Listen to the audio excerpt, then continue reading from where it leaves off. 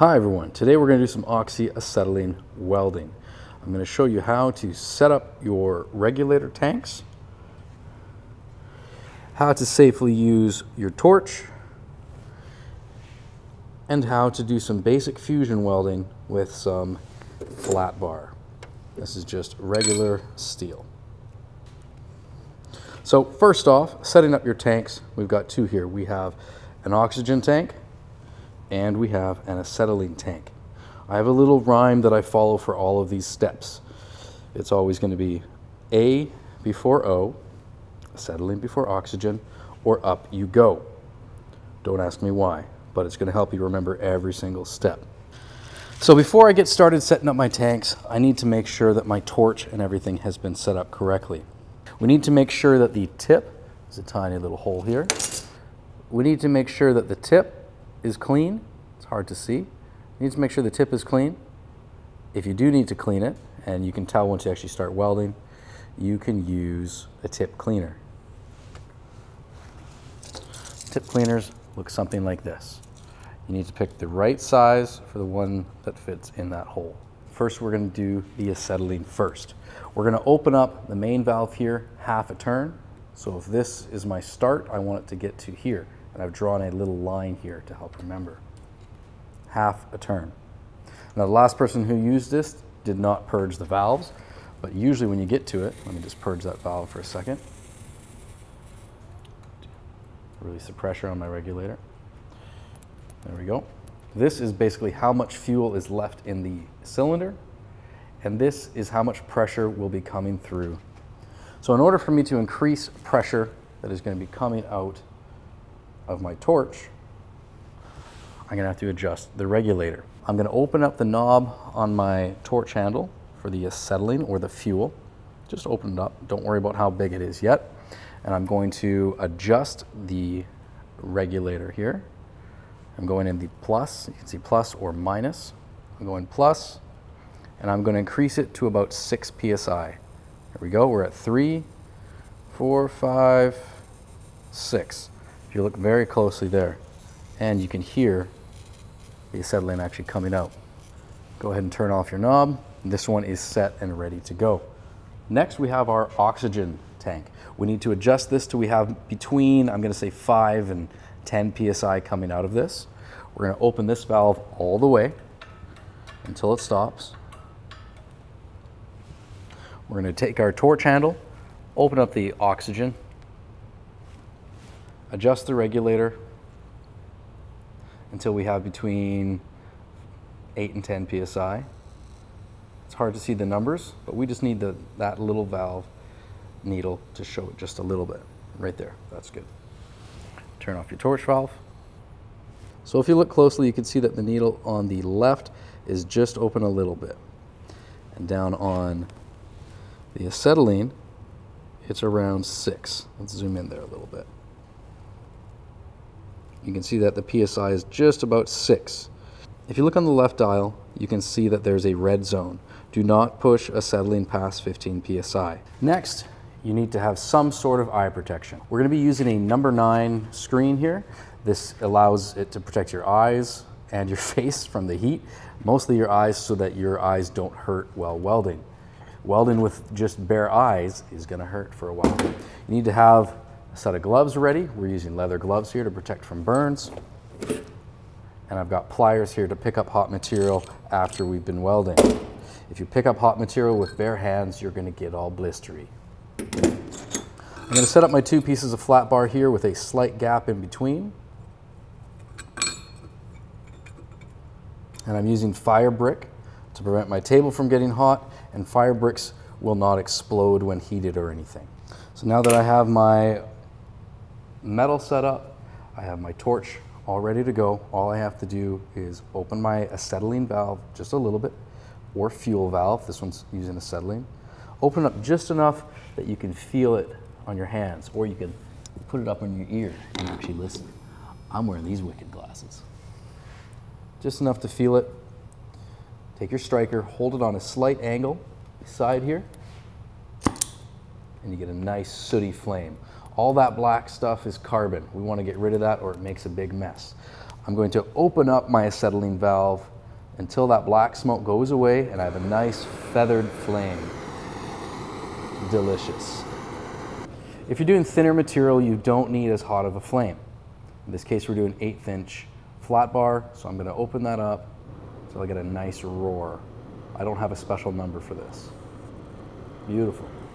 Next, we're going to open up our oxygen and add some oxygen to this mix. Watch carefully what happens to the flame.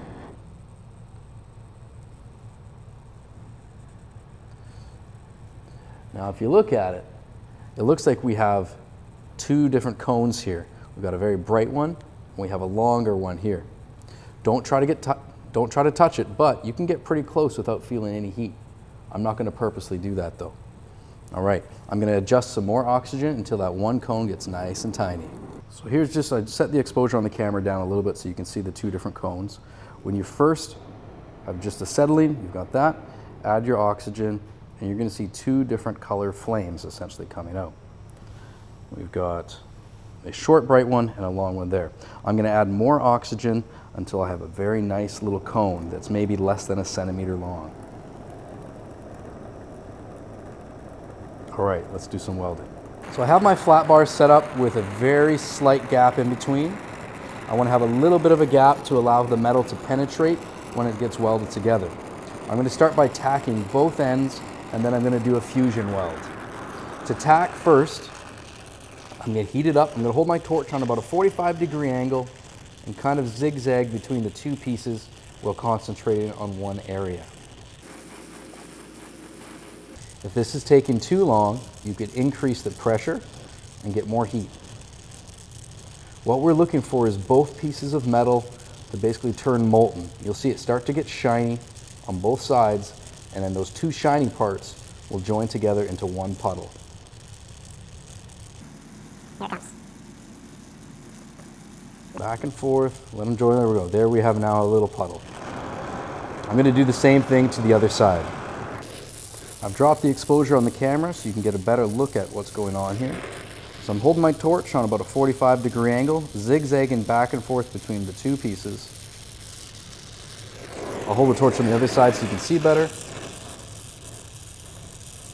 And I want to get a nice little puddle going. Back and forth between the two.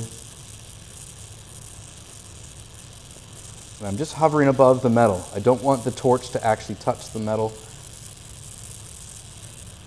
Here comes my puddle. Should join soon. The two sides are getting molten. And I want those two little puddles there to become one. Wait for that moment. You can do little circles or zigzags. There it is. You see that? Now we have a nice little join.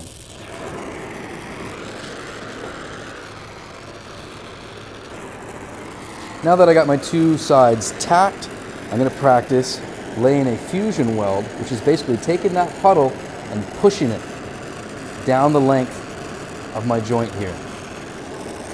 Whether you're left-handed or right-handed, that doesn't matter. You got to find a way that works for you. I'm going to go in this direction and push my puddle that way. So I'm going to heat it up, get that puddle molten again. I'm holding my torch on about a 45-degree angle. Get that thing heated up, then I'm going to push the puddle. If I stay in one place for too long, once my puddle's going, I run the risk of actually burning through and burninating my metal. There we go. Keep your heat even on both parts of your metal. There we go, it's getting shiny. I'm waiting for that puddle to join. Here it is. I'm slowly going to zigzag and push forward with my torch.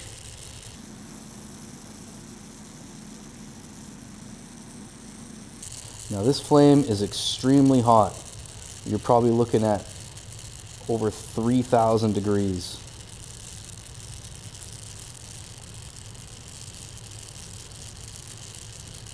Keep pushing that puddle all the way down the length of your metal.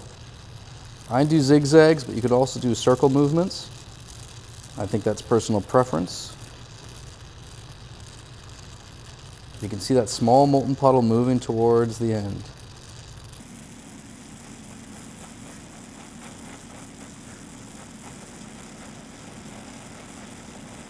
You don't have to do giant circles. This is fairly thin material. We just want to work it down to the end. Don't go faster than your puddle. Slow down and let it go. Once you're finished your weld, turn off using the acetylene first, A, and then O. You can take this to a bucket of water or to the shop sink to cool it down.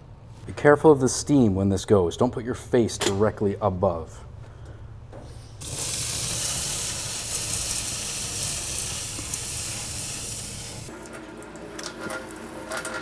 Normally in welding, I'm not going to cool it down in a sink. I'm going to let it cool naturally.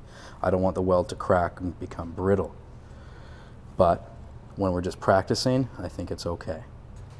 Once it's dried off, you can shine it up with a brush.